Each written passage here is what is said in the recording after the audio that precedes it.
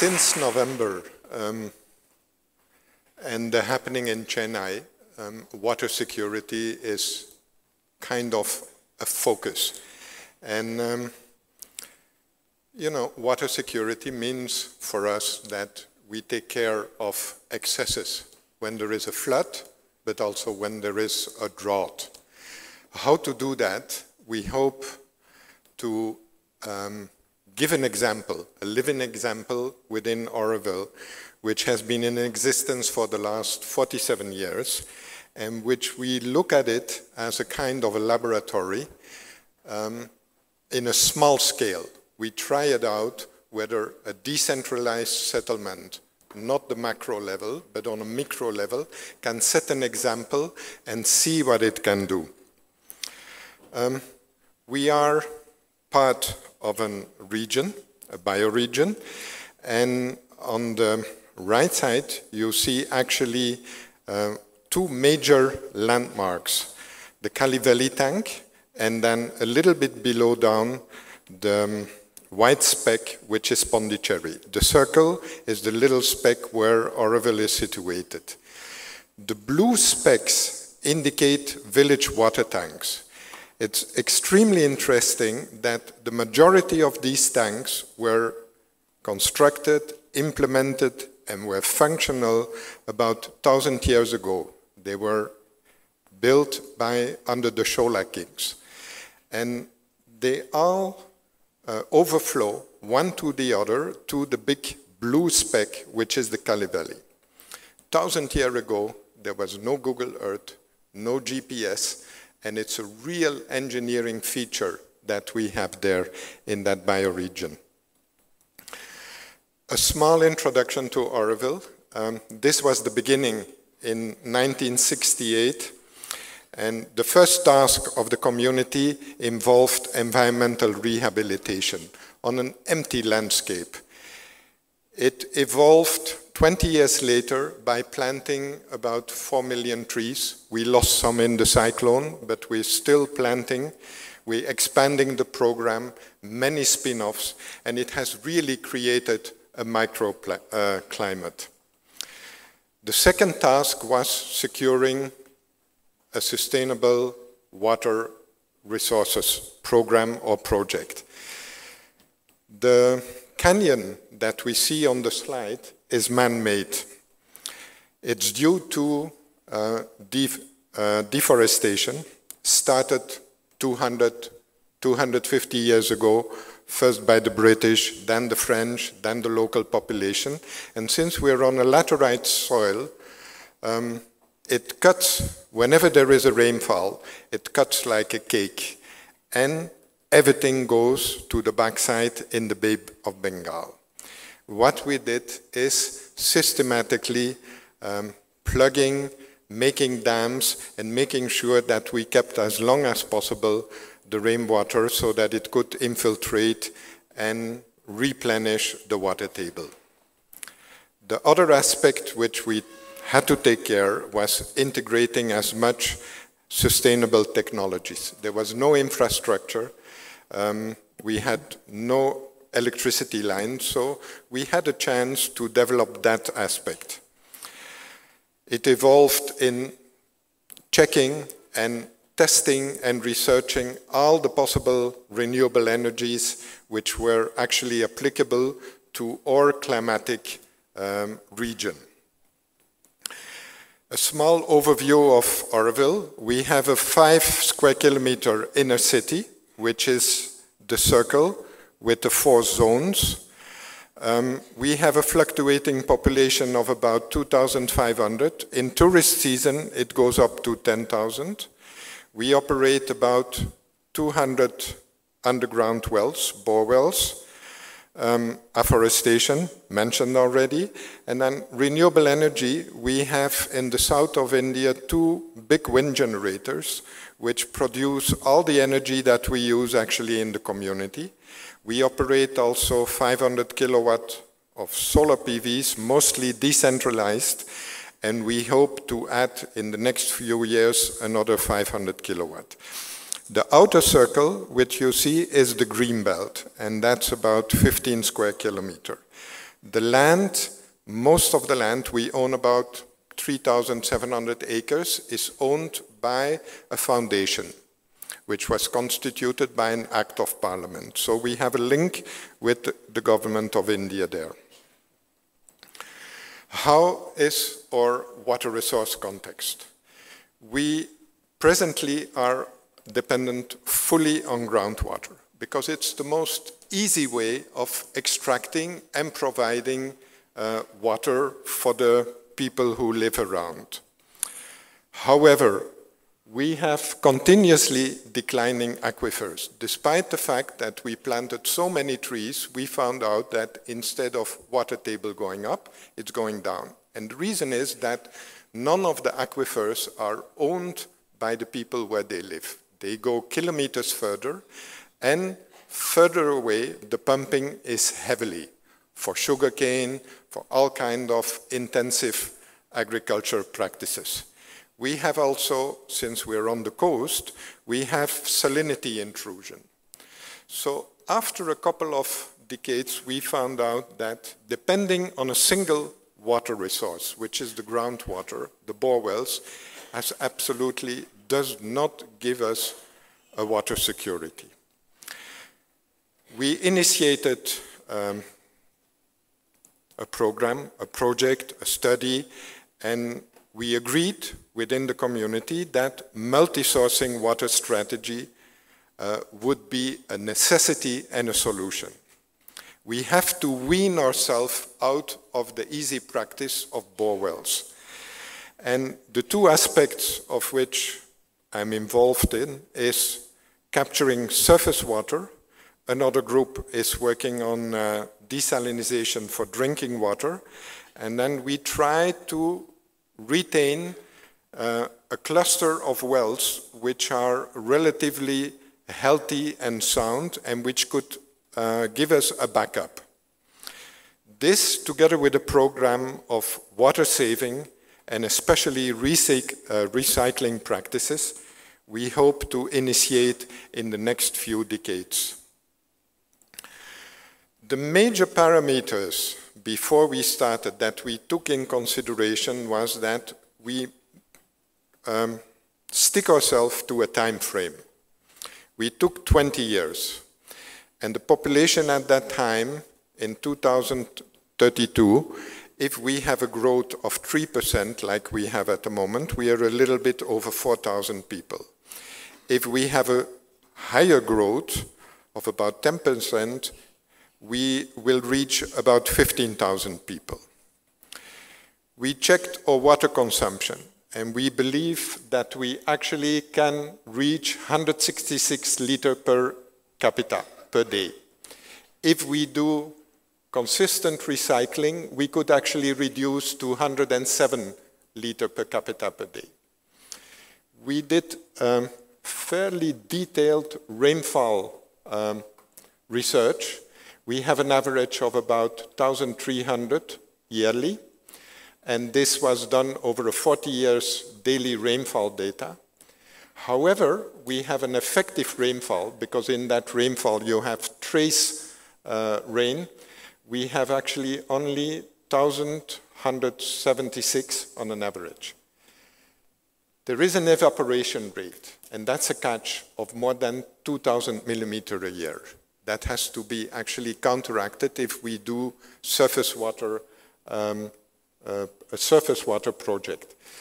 We took land occupation, the high ratio and the low ratio. And then the runoff coefficient, we estimated a high one and a low one. With these parameters, we started to actually research and design something which would lead to a surface harvesting or rainwater harvesting program. These are the topographic features and the challenges for drainage management. We sit on a ridge, a height of about 52 meters above sea level, and it's there where we would actually like to capture. That's an extra difficulty. How would we like to do that? In the center, we have actually a sacred building of Auroville. We did like in ancient time, instead of going the modern way where you do a plaza or a mall or something in the middle of the city, we dedicated the center of the city to a sacred place. And that sacred place, we believe, should be surrounded, obviously, by some water. We want to include, the aim is water security through surface rainwater capturing. And the aspects that we want to incorporate, and these are 3 levels which have to come together. They must have been done previously in ancient time, I'm sure about it, but we would like to do it in a modern city. We would like to incorporate the symbolic meaning, following ancient tradition by having water around. We would like to design, on the highest point, moving and flowing water. We would like also to integrate, especially aesthetic, but including all the essential environmental elements, which is definitely not easy in a tropical climate. And then the lake or the water body, if we ever manage, has to be practical. It cannot just be aesthetical. It has to supply the upcoming city or the settlement with water.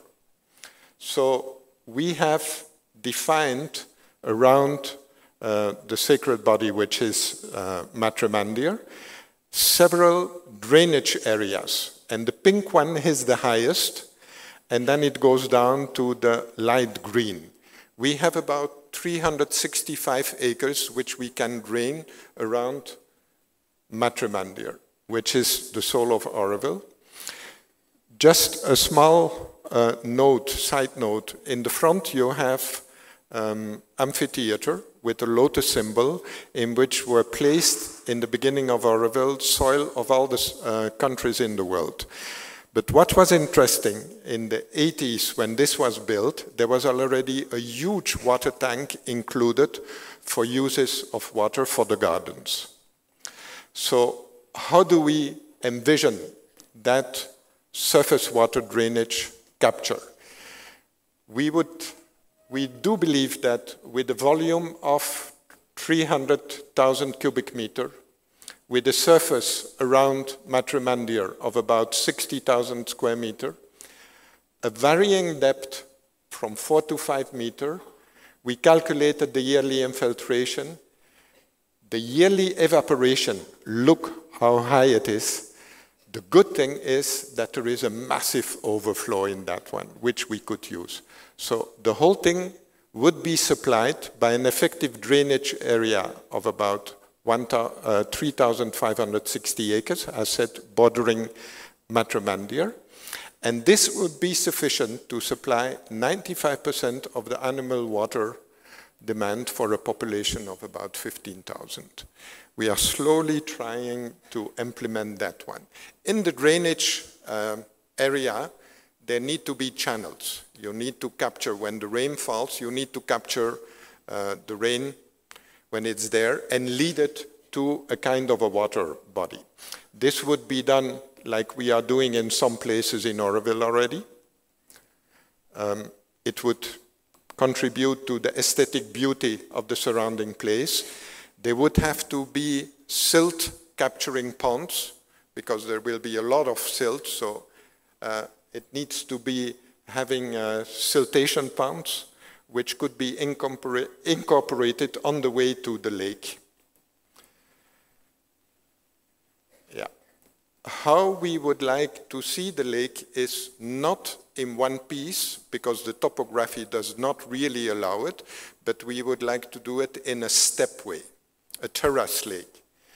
And we would incorporate, the last one would be a lake for the overflow. From there, from the overflow lake, which would be quite voluminous, we would actually pump back and create a flow in the whole system. It is necessary that there is a secondary storage tank for the overflow. That's part and parcel of the whole scheme. it's difficult to find examples of step lakes. That's the best that I could come up with. It's not in India, it's not, it's somewhere. But it would look a little bit like that, only you could have space in between in the water bodies. You could have actually a lot of space in between. This is the last picture of the project which we are actually going to implement for the water capturing surface water.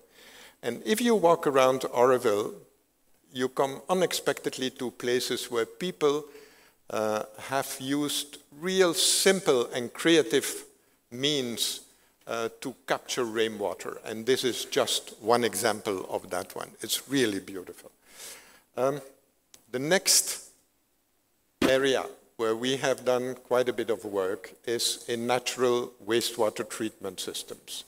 We started in 1984 when we tried actually to provide to the community a system which was not expensive to build, which did not require high maintenance, and which could actually work without input of mechanical power.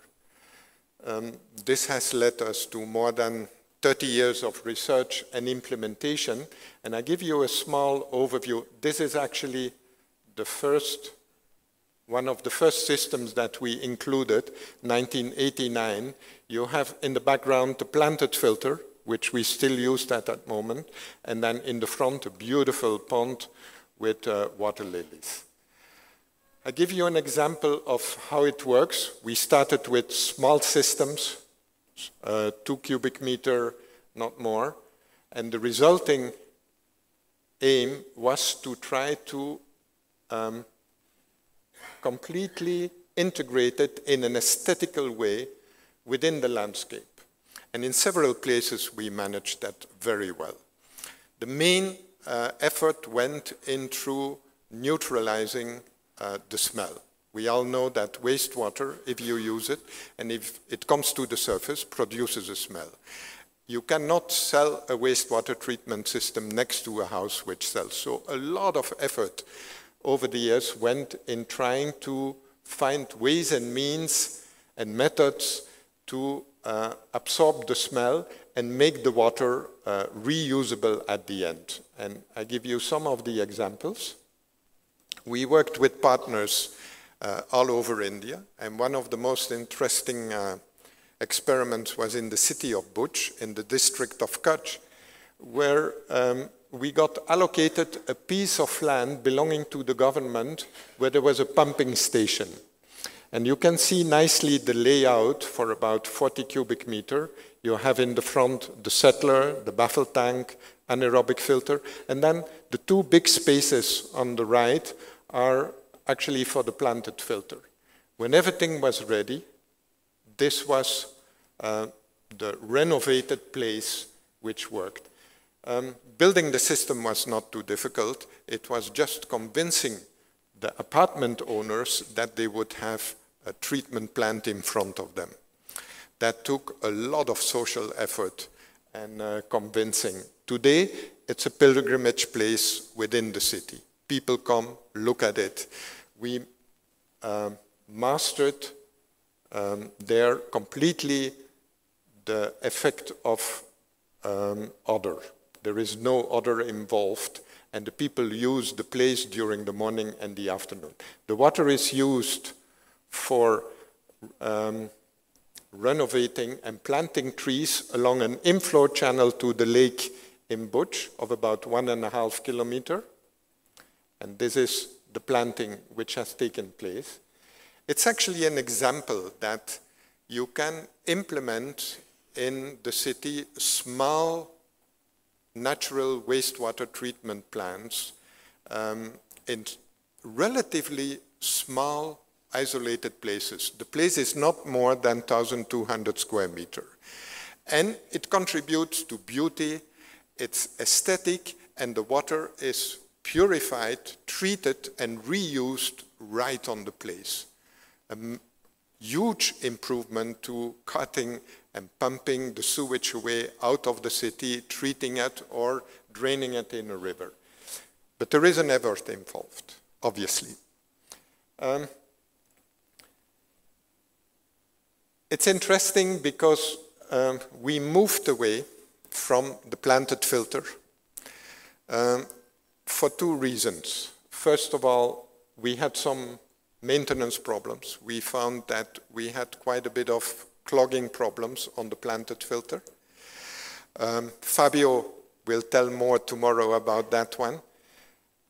But the other main important thing was we were moving slowly into the system was mature enough. The first system here, the settler, the bubble tank, was more or less fine-tuned and really effective. We were stuck, if we wanted to go into an urban landscape, with the space of the planted filter, which is quite big and which is not that cheap to build any longer. So in 2008, we stumbled upon, within Auroville, upon a device which is called a vortex. And the vortex is a replica of a tornado, which happens in the Americas very regularly. We managed to duplicate that one. It happens on land, but it happens also naturally in the water body.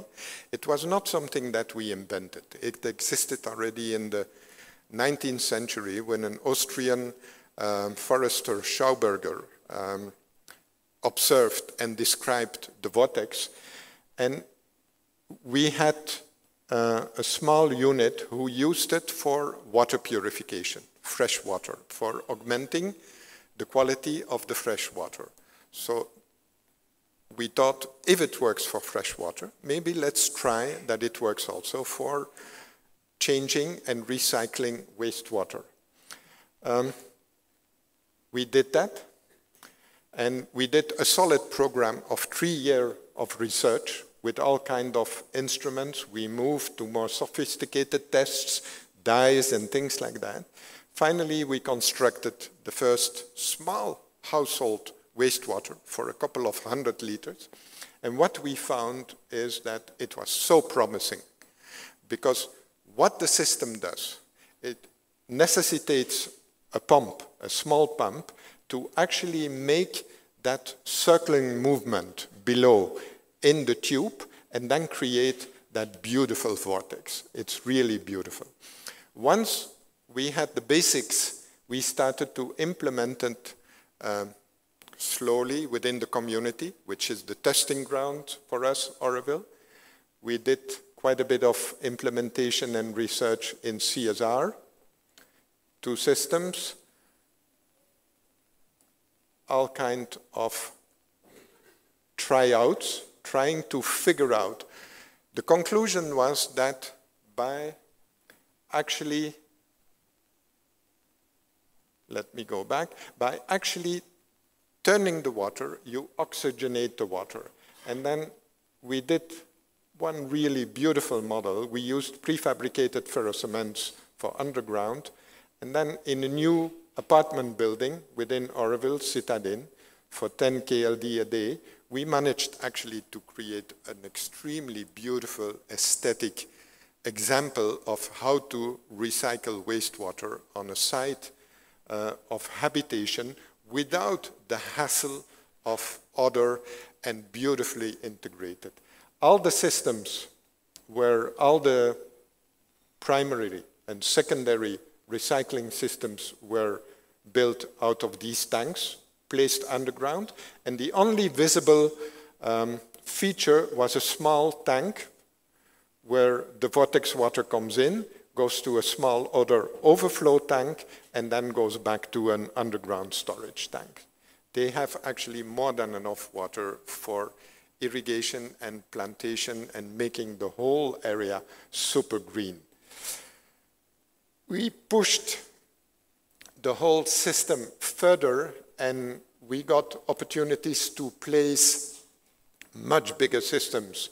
One of them is in Bangalore, in VBHC, where we did 750 and 410 with vortexes. Also fairly nice integrated within the landscape. The latest, what we're trying to do is to go away from acrylic and use, because they have, the acrylic pipes are imported from China, and we actually found a manufacturer in Bangalore who does pieces of curved glass. So the next thing will be glass. It's much more durable. It doesn't give that, after a while, that yellow, brownish tint. So we're moving and trying to get new experiments going on the material.